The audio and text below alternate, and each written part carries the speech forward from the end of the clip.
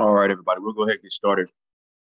So what I wanted to do today, hopefully we can get through all of what we want to get done today. So we're going to talk about a field of psychology that is purely applied. So we've been talking about different areas of psychology that, forensic psychology and health psychology, educational psychology, but community psychology is another applied type of psychology that uses a lot of psychological principles to help solve societal issues. So I have my PhD and have a master's in community psychology.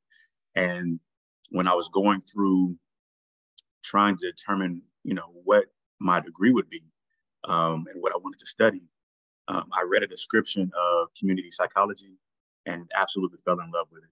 And it's a field of study that is really interdisciplinary. So, I have a background in business. And so it really doesn't matter what field you come from. Community psychology has a way of being able to connect with that particular field. So, some of you are criminal justice majors. So community psychologists work very closely with the criminal justice system.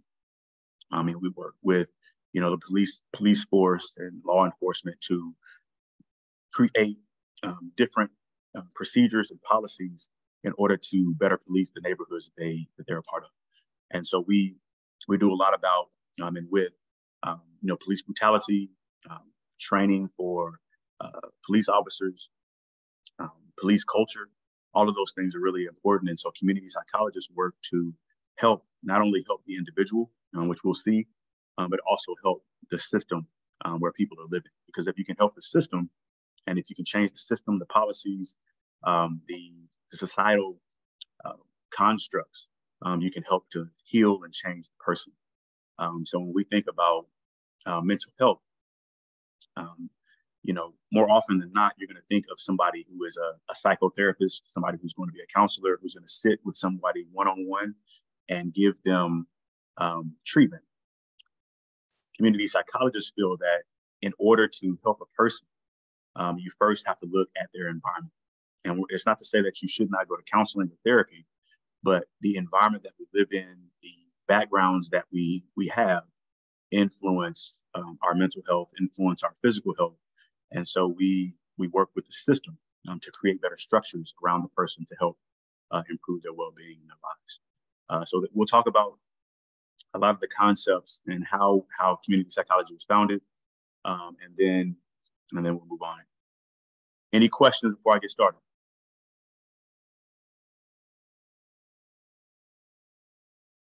Can everybody hear me? Yes, sir. Okay. All right. Yeah, I get you. All right. Appreciate y'all. All right. So let's get started. So today, what we're going to talk about, we want to determine the difference between what we call prevention and treatment. And there's a contrast in those two things, because one of them is trying to be really proactive and the other is being reactive. So prevention is proactively trying to solve a problem before it begins, right? So if I know people are not experiencing good drinking water, right, then to prevent that from happening, I need to go and figure out what the problem is before it becomes even a larger problem. And again, treatment is more reactionary. So we treat people when we have diagnosed them with an illness or diagnosed them with an injury, right? But how do we prevent that, right? So many of us were athletes. So how do we prevent injury, right? We have to train, we have to lift weights, we have to stretch, we have to hydrate. All of those things are prevention to, trying not to get injured, right? So the best athletes prepare themselves before they get in the game so that they're preventing injury, they're preventing any overusage of muscles. They're doing the necessary things with their body. An athlete like, say, Tom Brady. Tom Brady played 20 plus years because he was able to prevent injuries more often than other athletes will, right? We'll also look at, for number two, just looking at the differentiation between interventions that bring what we call short-term versus long-term changes, right? And so the short-term changes are those ones where we're interacting specifically with an individual, trying to influence them specifically and heal their situation. The long-term changes are those structural changes that we try to make with policy, with procedures, and it's all structural. So how can we influence the greatest amount of people for the longest amount of time? Okay. We'll talk about the layers of community intervention. So we'll talk about the intervention, the individual, excuse me. We'll talk about, the second layer, which is kind of the community. And then we'll talk about society at large and how those layers influence people and influence the individual in a major way, right? So we're not just living in a vacuum. Our communities influence what we do. And then society at large influences the community, which then influences the individual. Okay, and then we'll focus on community psychology. Has some competencies. It has some things that we use as practitioners to help and to give our work meaning and to give our work some direction in what we want to do with community members and with whomever we're working with. Okay. So when we think about and talk about community psychology, you have to begin with the beginning. All right. And so when you think about psychological disorders, depressive disorders, anxiety disorders, OCD, PTSD, autism, all of these different disorders, eating disorders, all of these disorders have and can be treated through what we call the medical model, right? And so the medical model gives us an opportunity to diagnose, to determine what the cause is with etiology, and then also to determine what the prognosis is. And the prognosis is, how will this illness play itself out, right? Is it something that's really, really severe, or is it something that we can use therapy or counseling to kind of help you cope with it, right? But again, the traditional treatment model for mental health is the medical model. So you come into the office, we ask and probe questions.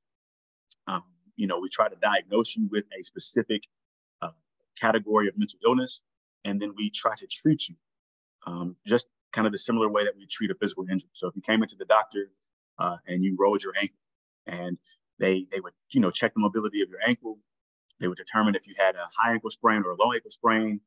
They would give you some anti-inflammatory medicine. They wrap you up, compress your ankle.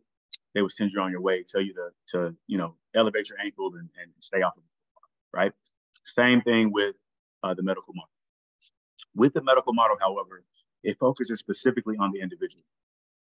And so for community psychology feels that, it's not wrong to focus specifically on an individual, right?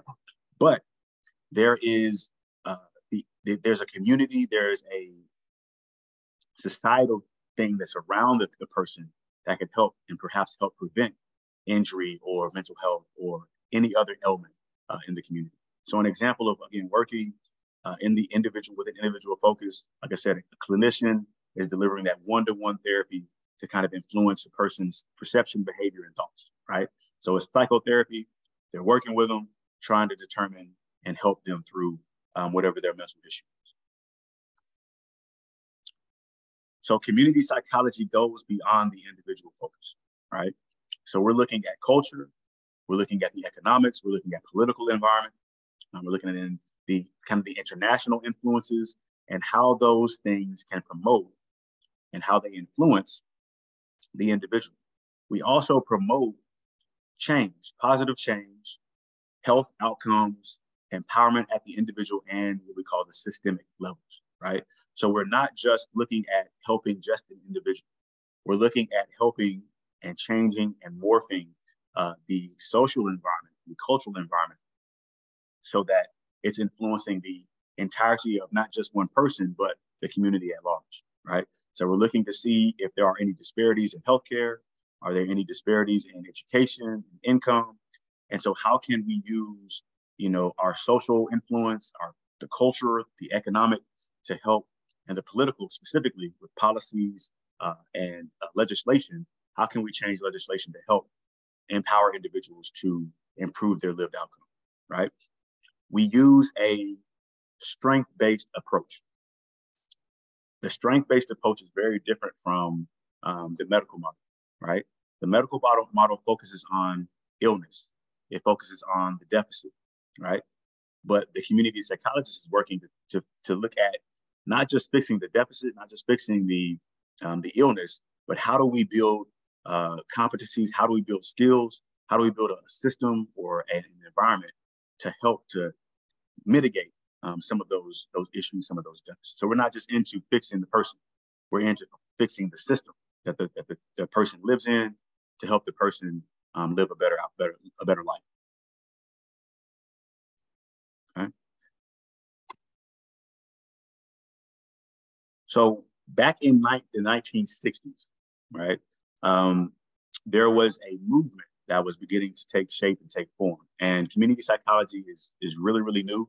Community psychology kind of started its way around 1965, and it started its way at what we call the Swampscott Conference, right? And this was held in Swampscott, Massachusetts.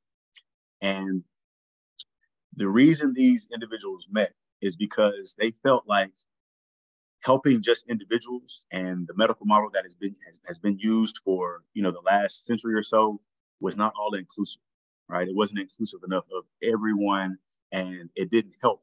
It was more reactionary and not proactive, right?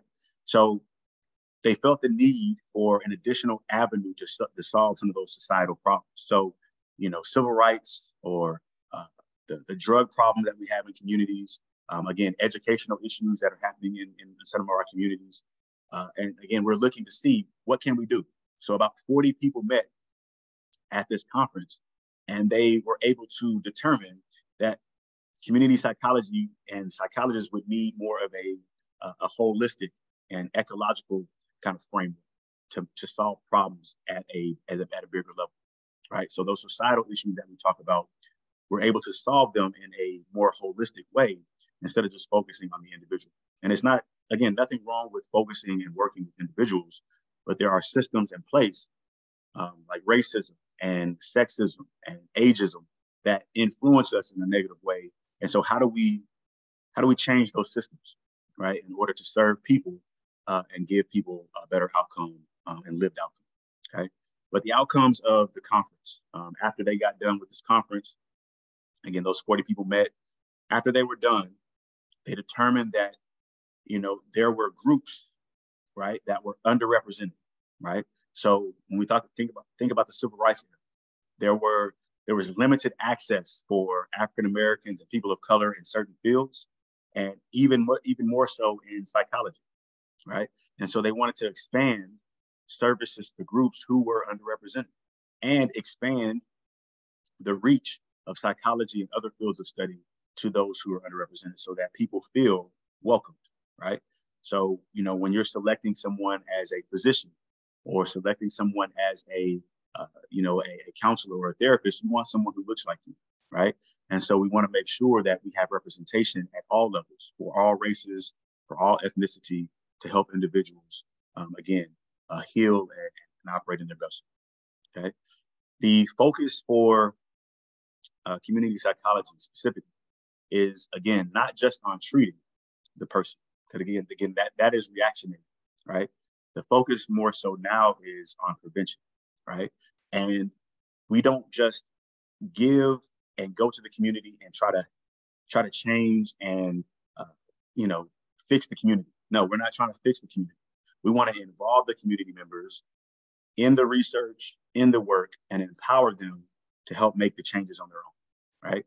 So we are giving them the skill set. We're giving the work back to them so that they feel empowered enough to make the change.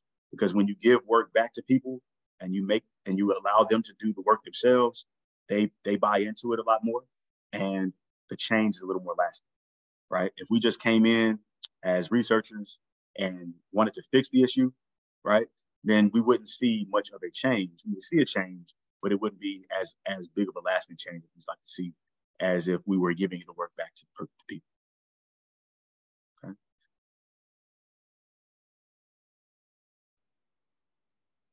So there are three guiding principles, and these themes are identified throughout the field of community psychology. And then one of the reasons why I chose community psychology as a field is because of these three really common themes, right? So it's the prevention, right? Helping and preventing things from happening in the community. So mental health, physical health. So we work really closely with the mental health community mental health. We work really closely with, health department and, all of those different places. We work really closely with education and criminal justice, right? So we are in a lot of different fields, sociology, anthropology. Social justice is a big aim, right, of community psychology, right? So we get out and we hit the streets and we try to solve community and societal issues through social justice reform, okay? And then the ecological perspective, which hits on, we live in what we call an ecosystem, right? And when any part of the ecosystem is transformed, hurt, or damaged, it affects everybody in the community, right? So if one group in the community is and does not have clean water and great facilities, right, it's going to influence everybody in the community eventually, right? And so we look at the community as an ecological framework, excuse me. And so it's all an ecosystem, right? So we're trying to figure out how can we change the system in order to help people to better live the life that they were created to live. Okay.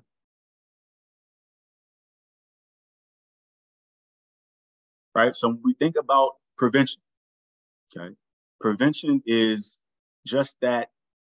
Again, we're trying to go upstream to figure out and stop problems from happening, right? That is prevention.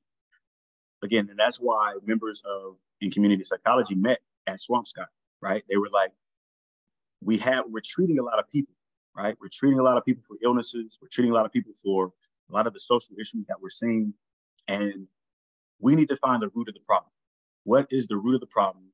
And how do we work with community members to stop the problem from happening, right? That's prevention. We want to be more proactive instead of being reactive when we are helping community members and working with those in the community, right? So I'm passionate about education. And so when we have students who are coming to school as freshmen, and then in their second year, they don't come back. So retention is really, really low. How do we prevent that from happening? What do we need to do on the front end? What do we need to do within that first year to ensure that we have more students staying at school, right? What are those issues? What is the root of the problem? And we need to, again, work to identify that root. So when we see it, then we can address it and start to change what's happening in the community, right? So again, that's just an educational framework, right? But it could be in healthcare, right? So in some communities who have poor drinking water or lead-based paint. So there was an apartment building where children in the apartment building were getting sick, right? And they were coming to the hospital and they were testing the kids to see what was going on. They had, low weight, they had a fever, they were sweating, they were trembling, they had diarrhea. And so they were struggling with something, right? And so the doctors went in, they did all the tests, and what they found out was that these kids were being exposed to lead, right? Lead, and they had a high incidence of lead in their system, right? So the doctors are like, where are they getting this? Where are they getting exposed to lead, right? So they had individuals go into their apartment complexes and go to environments where children were in the school system and in the apartments, and they found out that some of the houses, and many of the houses, especially built before 1950s, had lead-based paint, right? And it was making children sick. So what happened was they had to go in and remove the paint. So instead of just treating those kids that were getting sick from lead poisoning, they went in, they prevented it from the beginning. So the next generation of kids didn't have to worry about that, right? And that is, again, identifying the root of the problem. And then, again, working with the community members to solve it so that it stops it from happening, right? And that's why we have, regulations in place now to for certain paints, for certain chemicals, so that we protect community members from those harmful and toxic substances. Okay, so when we think about prevention and when we think about change, there's two different types of change. There's a first order change, and then there's a second order change. The first order change is minor changes that kind of leads to small short-term improvements, right? That's the short-term stuff we're working with individuals, and we're trying to, again, put a fix on whatever the issue is, right? So we're focusing exclusively on the individual, right? So again, when those children were coming into the hospital, I'm just going to fix that one individual student or that one individual kid, try to heal them, and I'll get the next person that comes in, I will heal them, right? Especially, and if they come in with the same illness, I'm just going to keep healing them. I'm going to keep treating them until they get better.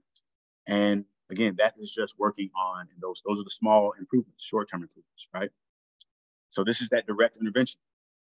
But what this does not do is it doesn't have an effect on the environment. So we're just fixing the person. We're just treating the individual. We're not getting out and looking at the context, right? And we're not looking at the root or the cause of the problem, and we're not changing, right? It's not being changed, right? So again, this first order change is just that. It's just changing kind of the person. The second order change, this is when we bring change about the system. It's the environment, it's changing the structure. And so this goes beyond, again, just the individual. This is looking at the root. What is the root of the problem? How do we fix the root of the problem in order to kind of affect the larger community, right? And so this change that we create in this second order change, it persists over time, right? And it prevents societal problems. So again, with the lead-based paint, they were able to get in, scrape that paint off, repaint, remove the paint out of the apartment buildings and out of the schools and out of almost every structure that had lead-based paint, and that prevented a lot of the illnesses, the lead-based poisoning that children and other adults were experiencing, right? So that prevented an entire societal problem right there by, again, changing just the paint that's being used in buildings and other structures, okay? So I'm gonna read you a story. And this is kind of an idea of what we use. When I was in graduate school, this is a prevention story. And so it kind of shows how we, use prevention to go upstream. It's about going upstream to determine what the issue is. And when we talk about going upstream, that means we're looking to a little further up the road to look at the root problem to see what that problem is, okay? So it says, imagine that you're standing by the shore of a swiftly flowing river and hear the cry of a drowning man.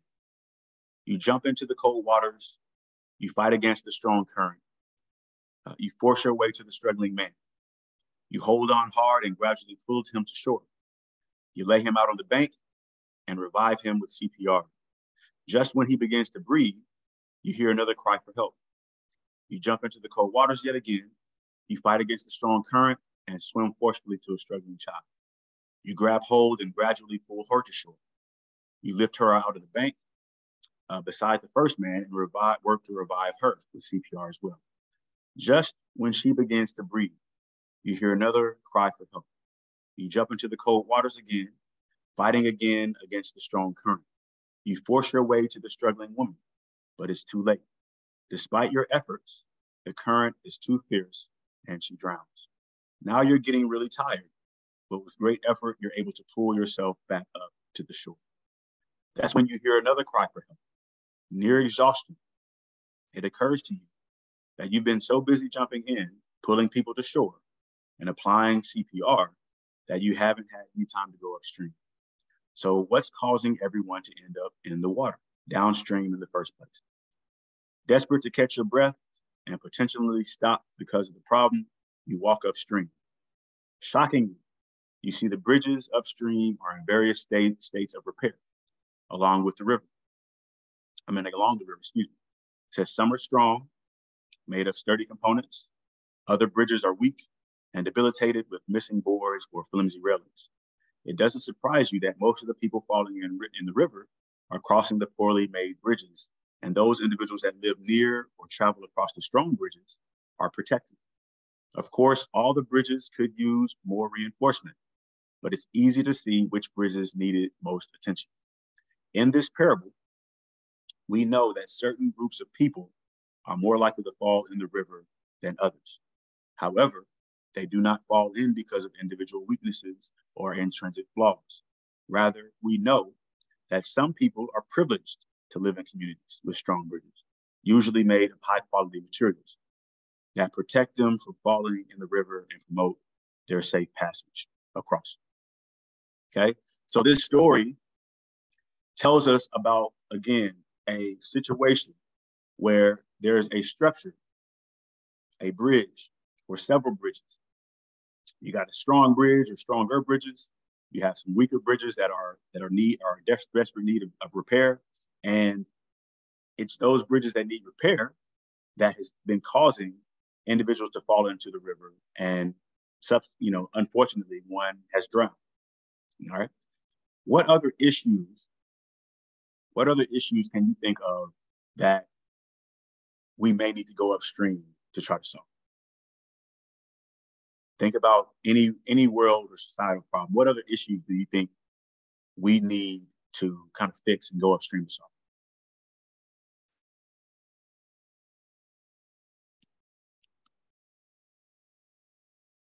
Somebody help me out here.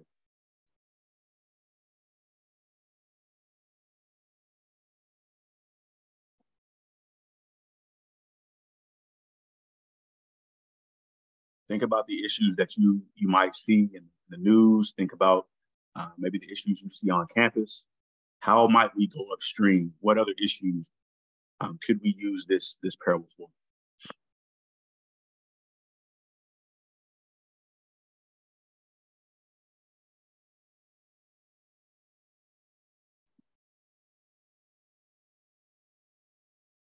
Somebody help me out.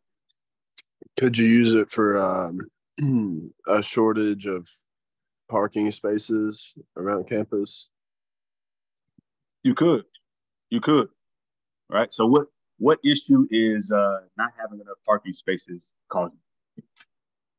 Causes people that live in certain dorms not to have a place to put their car, and if they do find a place to park, it's usually far away from the dorm, and they have to walk alone at night or something like that. Okay, good. So you think about maybe we have sexual assault on campus, right? And yeah, having parking closer, that's definitely a mitigation, a prevention to having individuals having to walk so far. That's good. Thank you for that. Okay. So let's get back to it. Okay. But again, that is the premise, right, behind what we think about when we think about change and prevention, right? We go upstream. Another issue. So it said that in the last part, it said that the issue is not really specific to an individual, right? It's not the individual's fault, right? When we think about homelessness, right? When we think about individuals who are experiencing homelessness, many people like to blame the victim for their plight and for what's going on in their life, right? When you think of homelessness, many of those who are experiencing homelessness have been struggling in certain ways and certain issues and have certain issues. A great majority of those who are experiencing mental health issues, those are the ones who might be struggling with schizophrenia or some other major depressive disorder, right? Mood dysfunction, right? And so with them not maybe having the great amount of income to pay for things, or the housing prices are really, really high. So it's making owning a home or finding housing really, really difficult for those who don't have it, right? So that is just perpetuating a system or a cycle of homelessness for individuals, right? So some of the things that we could do to help with individuals who are experiencing homelessness is provide them with the mental health care, with the physical care that they need, right? Or again, helping to provide affordable housing for individuals who may be maybe experiencing homelessness, right? Those are things that we could do to prevent some societal issues like homelessness, right? Because again, it's not just the individual. We can't just blame the individual for their plight, right? There are societal things, there are structural things in place that also are hindering individuals from moving and progressing in life. Okay, but again, first order change. There's some examples, right? Lifeguard diving into the water to save the person who fell in, kind of similar to our parable that we just read. And then the second order change, installing railings to prevent people from falling from the cliff, and teaching the others on the beach to swim to prevent them from drowning, right? So those are second order changes, right? I'm teaching individuals, I'm empowering individuals to be able to handle the water better, and I am installing structures in order to keep the individuals safe. Another one, right? So intervening to prevent teenagers from engaging in tobacco use, right? The positive outcome to this is prevent some teens from smoking, so we prevent some, right? But think about those who we don't reach, right? It doesn't change the fact that they have access to it. How are they getting access to the tobacco? How are they getting access to smokeless tobacco, right? So there's convenience stores who sell to minors in neighborhoods, right? So how do we change that? The second order change would be to enforce penalties and strictly monitor convenience stores that sell tobacco to minors, right? So not only does this help some teenagers, but it also is going to prevent others from engaging in early tobacco use, right? Just by, again, going upstream, looking at the structure, looking at what kind of policies are in place, and then enforcing those in order to help more people, right? And help them for a longer period of time. All right. So here's a brief activity. I want you to think through this, okay? Give me an example of one, okay? It says, can you think of another example of a first and second order change you have encountered or participated in, okay? How do you decide which one is, or which activity is a first order or second order change? Somebody give me an example of a first order change and a second order change that you have encountered or participated in.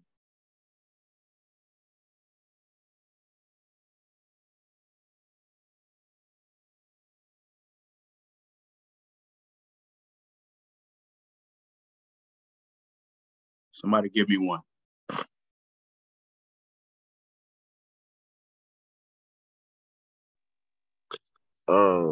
Probably getting into bars and clubs underage as a second order. Okay. So the first order is turning young people away, right? What would be the second order change? Like how would we create that to be a second order change? With like the ABC going into the bar and checking people's IDs to see if people are underage. Okay, good. Right. So it's identifying what the problem is. Good. Thank you, Cole. That's about, again, we have an issue with a lot of bars letting underage people in, right? So again, just like with the tobacco use. So now we monitor the bars a little more closely. We check IDs a little more closely.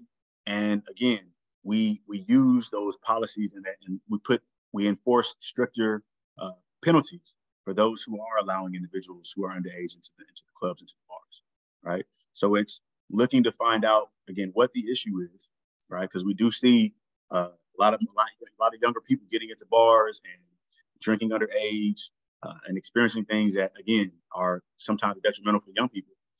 But then that second order change is using policies, using different structures to help mitigate the problem a little more upstream, okay?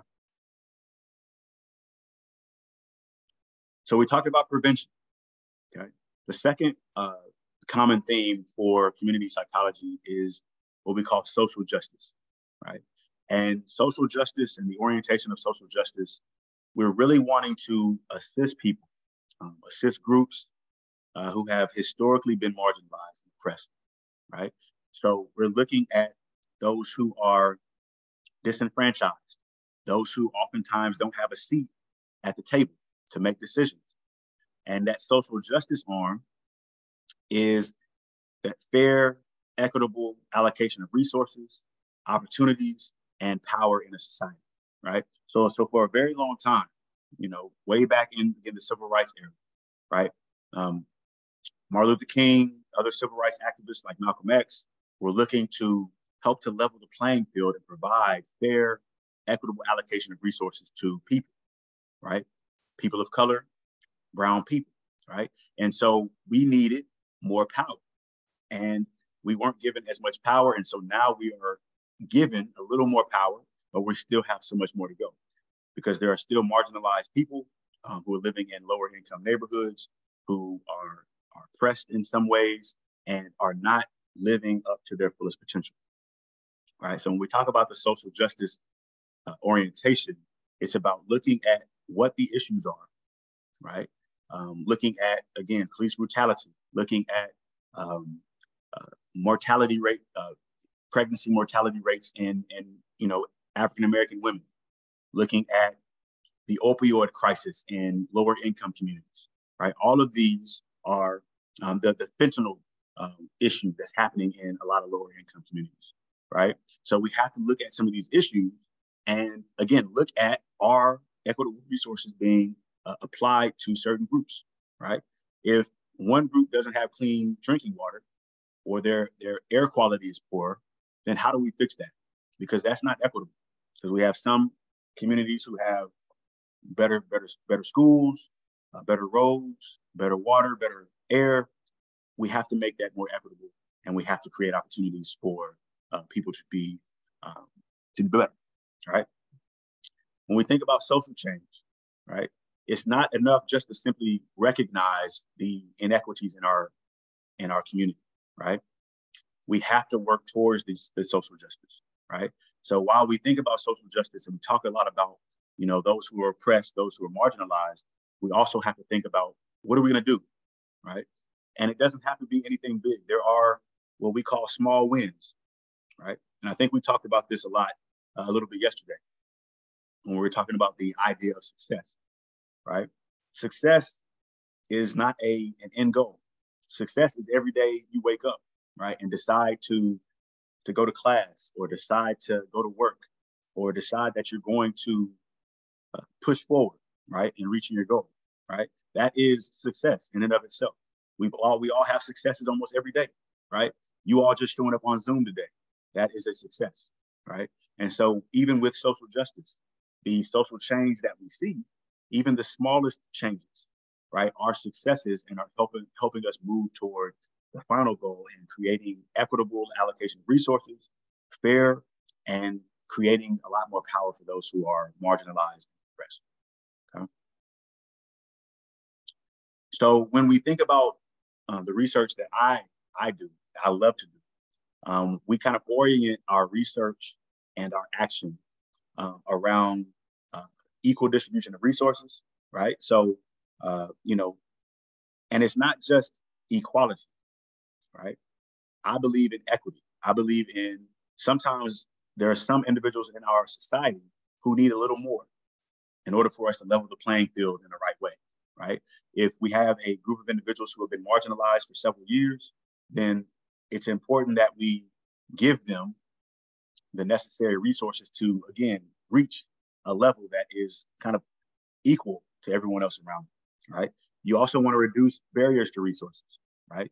So if I have food deserts, right, and I have individuals who don't and lack transportation, in order to reduce those barriers to them getting high quality food, let me create a transportation system, right, into that community so that they are able to go or put a grocery store in their community to reduce those barriers to those particular resources. Obviously, fair and equal treatment and promotion of self-determination, right? So I want individuals that we help to be empowered to solve their own issues, their societal issues, not just me. I don't want to be the problem solver. The individuals who I want to help, they are the problem solvers. They are empowered. They have the power. to change their own lived situations. And when they can do that, then the situation they're in can change for the better for the longer term. Okay, and then the last piece for those three orientations is the ecological perspective, right? So again, we talked about the traditional medical model, which they diagnose, they look at the cause of it, and then they give you a prognosis of what the illness is going to be like, right? To go beyond that is to think about the holistic and the context of the person and what context they're in. So we're looking at going beyond just treating the individual, and we're looking at a more holistic observation and examination and how we're going to act to solve the issue. Not just solving and helping to treat individuals who have depression, but what things are happening in their community, what things are happening societally that are creating them to have, giving them, creating opportunities for them to be depressed, right? So we need to look at society, we need to look at the communities, and then make those and draw those connections, right? Because we know that individuals and their environments are interconnected. So if we can understand how they are interconnected and understand how their behaviors are shaped, then we can change it, right? So if we know that people are struggling with, young people are struggling with tobacco use, right? Underage tobacco use, right? Now we understand that there's an environmental thing happening, right? They're struggling with tobacco use. We know that, and we see that, but there is something else happening. So how are they getting access to it, right? So that's the environment, that's the community, right? And then societally, what are we doing, and how are we marketing e-cigarettes and smokeless tobacco to young people? Is that something that's being done inadvertently, right? So we're looking at the community, going to the convenience stores, and then looking at some of the marketing and the ads and everything that we see on social media and on TV, right? How do we change those from enticing young people for wanting to do that? Okay. So again, we're looking at the perspective, and there are two principles that we look at: the interdependence and being interconnected, and then how do we shape and how do we change individuals to create a better lived outcome for their families and for the next generation, right? So again, we want to identify what are those social environments and how they affect and influence people. Okay, and so here's just a diagram of Kelly's kind of ecological theory, right? You got interdependence, you have adaptation, you have what we call cycling of resources, which is kind of a process in which you develop resources that can help and develop the community.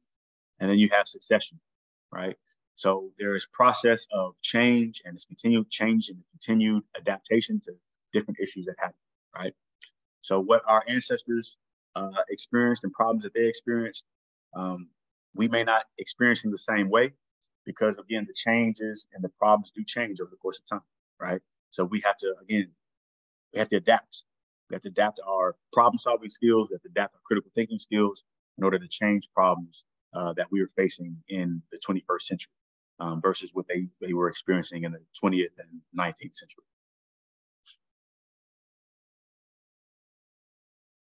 Okay. And again, like I talked about before, again, those three levels of influence. You got the individual, you have the community, and then you have the society. And each of those systems, right, is a part of that person's behavior. So your behavior is influenced not only by your community, but it's also influenced by society at large, right? Your community can involve your family, it can involve your neighbors, involve, those who are kind of in your immediate circle. And then society at large are those individuals that, again, those structures that are in place, the policies, the procedures, right? So if we think about you as an individual student, right? You fit as an individual student. The community itself is Alabama A&M, and then society is outside of Alabama A&M. So everything that affects Alabama A&M then also affects you, right? So again, it's a ecological or ecosystem, right? So we're all affected by something that happens in one system or the other. Okay. Some other principles, and we'll kind of zoom through these. I'll highlight these here. But you got respect by diversity. Again, we uh, really honor diverse perspectives. We honor diversity in ethnicity and race. We just honor the diversity of people, right? The uniqueness that everyone brings to the table, right? To the classroom, right? We active participation in people who are in the community, right? So community engagement is really, really important. Grounding research and evaluation, interdisciplinary collaboration. And so we'll look through each of these briefly and then we'll get out of here. Okay, so when we think about respect for diversity, right? We want to include and have inclusion of all people, right? Especially those who have been underrepresented throughout history. So for those who have not normally had a seat at the table in making decisions, we want them to have a seat at the table, right? When it comes to research, we don't want to just be the practitioner that just comes and does research on those who are disenfranchised, those who have the issues. We want to provide opportunities for those who are underrepresented to have a seat at the table so that they're making decisions for themselves, right? And as community psychologists, we're going to work with individuals from various walks of life, various situations and circumstances, from socioeconomic to race to ages, different abilities, right? But again, we're honoring and respecting their diversity. And we know that the diversity that we all hold, right? I'm a cisgender, Black male professional. And again, and that identity is that's my diversity. That's a part of who I am. That's part of my identity. Each of you has a distinct identity as well. And that informs how you behave, that informs your worldview, that informs your values and your morals, and everything that you are is based on your diversity and how you identify. Okay. When we talk about active citizen participation, right? Again, we want to help the individual build the skills necessary to really make the change for themselves, right? We want to provide them with a voice, and we want to help them to really help define their own issues so that they're providing their own solutions, right? So they build those skills, and then they're able to provide their own solutions to the problem, right? So we shift the power from being really top down, where the researchers at the top and the participants are at the bottom. We want to make it more holistic and more flat, where everyone has an equal sense of involvement, right? So we want a high level of involvement from the participants, and we want the community to be involved with the community psychologists to make the change that we want to see in the community. And again, the people have to be able to identify the issue, right? Like we talked about before, helping them to identify the issue then helps them to journey for the solutions that they need, right? So they have the resources, and if they don't have the resources, we provide them with skills so that they're able to help provide. Because they have, again, we talk about the diversity, right? We want to expect and respect their point of view, their perspective, so that they're helping in the process to change and provide solutions for their issues. Okay. But again, it's all about collaboration. It's all about partnership. And so again, with being a community psychologist, I'm all about, again, giving the work back, right? I want to hear from the people. And that's why in class, I ask, what can we change about the class? Because again, it's important that you tell me so that I can give you the best experience, right? It's good to have your point of view so that I can understand where you're coming from and understand what you need as a student. Okay. When we talk about research, myself, I'm a big evaluator. I love to get in and see what impact what systems are having on the person, right? So we get out in the community. We like to go and involve the community in our research, and then we like to evaluate to see what's happening. What are the interactions to determine what community interventions are being successful, right? So we're going to be doing a few things on campus this next semester, this next school year, academic year, and I'm going to be helping to evaluate to see what has been successful, right? Were the workshops, were the the different policies and procedures that we implemented, did they make a change on student success? That's what we want to see eventually, and see if retention increases as a result. Okay. We've all taken, research methods and we've taken statistics, but we use our action-oriented research methods approach.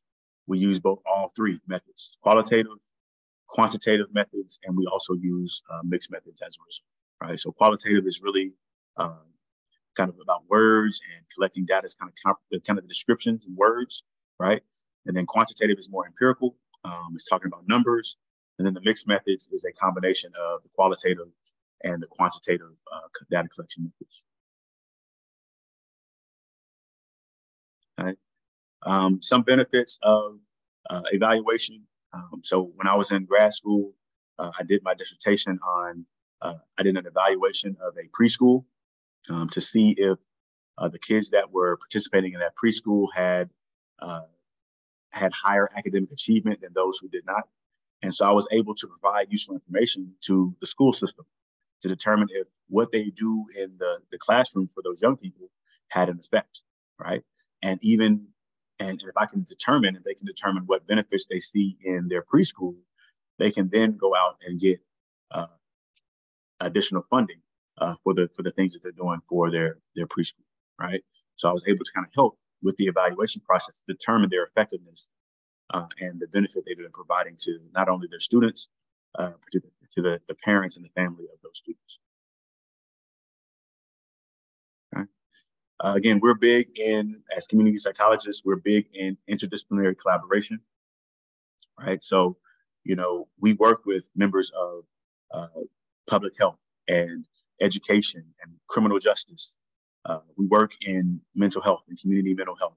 We work in the medical fields and in the environment, right? Environmental justice. So we work in those different areas to understand barriers in a broader way, right? It also helps us to understand the different perspectives. And we use, in criminal justice, we use some of your theories to help explain some of what we want to help and change and solve, right? And so we share the resources. We promote kind of shared understanding between and amongst stakeholders. So criminal justice majors, psychology majors want to be really interdisciplinary and be able to help, right, understand communities better through different lenses from different fields of study. Okay. Sense of community, right? The sense of community is defined as kind of your perception, right, and your similarity to others, right? This gives you, giving others what one expects from them, and it kind of gives you a feeling of being part of a larger, dependable, stable group, right? So I'm hoping that many of you as students here at Alabama A&M have a sense of community and have developed a sense of community, right? I know Cole had mentioned one time that as criminal justice majors, you all have formed a sense of community, right? You all come in at similar times and you all take, much of the same classes. And so you build this sense of community, and having that sense of community helps when you have maybe an issue, right? Maybe you're struggling with a class, but somebody has taken that class before and you're able to get the necessary help, right? So many social issues that we do see begin and worsen because of a loss of connectedness, right? So if you did not have that sense of community and you felt like you were kind of in this on an island, then it would be more difficult for you to kind of be successful as a student. But now that we know that you have a larger sense of community, we're able to provide and give you the necessary resources to help you move through when you do have an issue. Okay. Sense of community, again, is positively related to quality of life, community satisfaction, your social climate and your well-being, and then educational quality, right? So again, if you have a high sense of community, you're going to have a high quality of life. Your student and the way you feel as a student is going to be higher. The quality of how you value your education is going to be better, right? So that's what we want to create at the university, provide you with systems to create a higher sense of community. Here's a true false. Okay, it says an intervention, and here's a question for you. It says an intervention would be considered unsuccessful from a community psychology perspective if it increased students' achievement test scores, but fostered competition and rivalry that damages their sense of community. All right. So think about this question: would this be true or false? Again, I'll read it again. It says an intervention would be considered unsuccessful from a community psychology perspective if it increased students' achievement test scores, but fostered competition and rivalry that damages their sense of community. Is this true or false?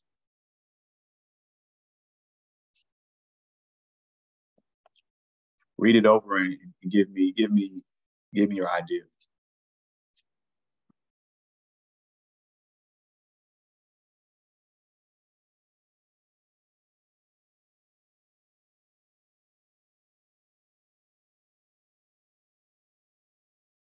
Any ideas?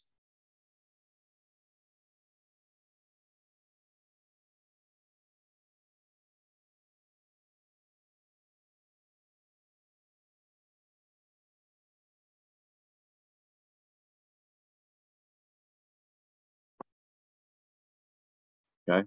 So if you think about this, okay, we talked about sense of community.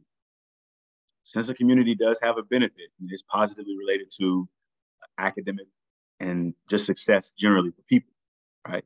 But the one thing that we don't want to have is we don't want to damage someone's sense of community, right, by creating rivalry or competition, right? So this would be false, okay? Okay. One of the other things that we talk about is empowerment. Empowerment is how we, and it's kind of a process in which communities and people who have historically not had control over their lives become masters of their own affairs, right? So we give power back to them, right? And we allow them to have a voice, right? We give them a voice, we give them a choice to make decisions about their own life, right? We recognize as scientists, professionals, that we're not just, again, the end all be all, right? We might be the experts, but experts can negatively affect the community if we don't allow them, the members, to really solve their own issues. So we want to collaborate, and we want to help the community members understand their power that they do have. We want to give them a voice. We want to give them a choice, so that they are the masters of their own affairs. That is the number one key, right? We want to empower the community and make sure that they're getting everything that they can out of their experience. Okay, we want to give them the autonomy. We want to give them self-determination.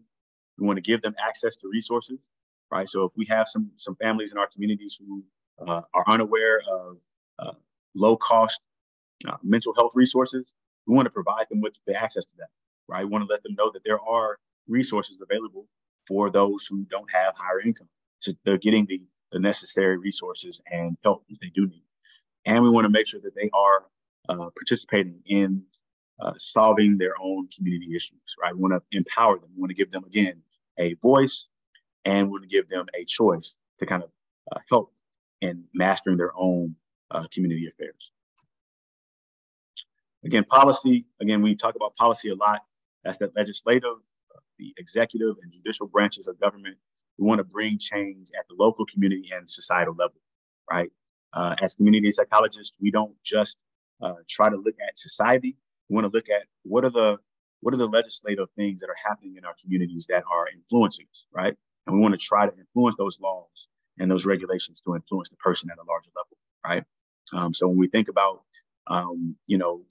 tobacco use and underage tobacco use, what are those laws and those regulations that can be implemented in order to better help teens from being exposed to harmful substances like that? We think about gun control and gun laws.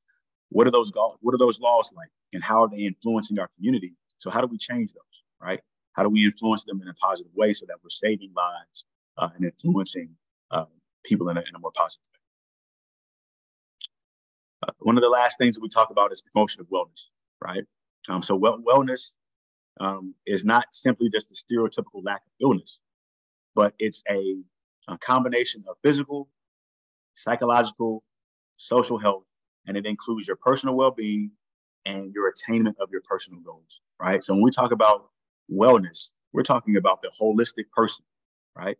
We're not talking about just you feeling good. We're talking about you feeling good physically, you feeling good mentally, and do you have the proper social support around you, right? Do you have the proper social support around you to help you become your best self, right? And when we talk about collective wellness, this is a groups of people and communities are well. So when we have individuals who are well, then we have communities that are well, and then everybody is helping to reinforce the wellness of everybody in the room, right? So we want to promote wellness, not just at the physical level, but at the psychological and the social. But again, to sum everything up, right? Again, we go beyond, as community psychologists, we go beyond just the individual focus, right? We integrate social, cultural, economic, political, environmental, and international influences to promote change, right? Not just the first order change, but that second order change that again is longer lasting and is long term, right? And we're driven by again various values, various principles like again prevention and thinking about the ecological perspective, right? All of those things are helping us to guide, and it guides our work. It guides our research. It guides the work that we do in our communities, and it helps when we are able to empower individuals to help solve their own issues. Okay. Any questions? Any questions at all? I'll stop sharing so we can get it. Any questions?